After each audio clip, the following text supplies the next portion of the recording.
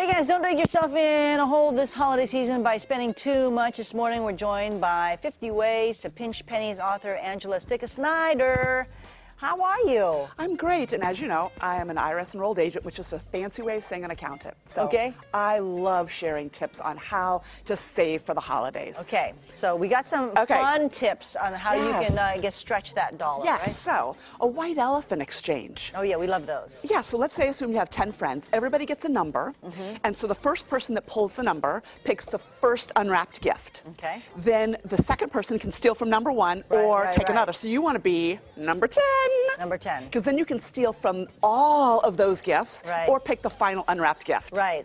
Okay. Another one would be a cookie exchange, because you know how expensive it is to buy all those ingredients. Right. So let's say you got those same 10 friends, right? So you make the same number of dozen for the same number of people that are going to be there. Okay. You make one variety and you come back with multiple different varieties. Exactly. I love that. So it's so much fun. Been to many of those? Yes. Yeah. Okay, then you've got a progressive dinner with all this amazing food that we've been seeing here.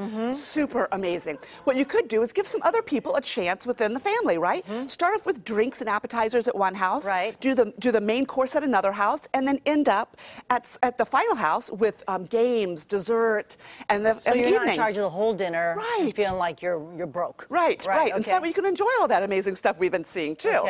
Okay, a family staycation would be amazing. There's so many amazing things here to do in Sacramento that you don't even think about. There's so many cool museums. There's the railroad, there's the apples, there's just so many fun things you could do. Okay, a family destination vacation, that is definitely not for your pocketbook, but it is definitely for your frustration and your time. Okay. Get on Airbnb, VRBO, and go take a look for a house, because you can have it already cleaned and maybe even decorated. You just find something that accommodates your family. I like an ornament exchange. All right? Who doesn't? An ornament exchange. You can do this in several different ways. You can come up with your own signature ornament that you give everybody, because everybody knows you have so many groups of people that you buy for. Right. And so maybe come up with one. Just one that you give to everybody, or you can think about things that happened with a family that year. Maybe they went off to school. Maybe they started playing soccer. You could get an ornament for them that shows them that you know about them, and it makes them feel great. We do that elephant style. Oh, do you? Ornament exchange, but elephant style. That's a great idea, too. Style. Yes. All right, so how can people get a hold of you? They can either Google my name, Angela Sticca Snyder, or Taxonista. Taxonista. Taxonista. Oh, there you go. There's your website right over there. That's right. And she also has... ornament that you have?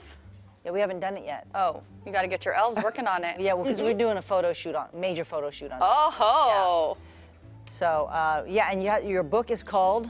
50 Ways to Pinch Pennies. Oh, we like that, and help us save some money. Thank you so much for that, Angela. Thank you. Thank you. Most important part of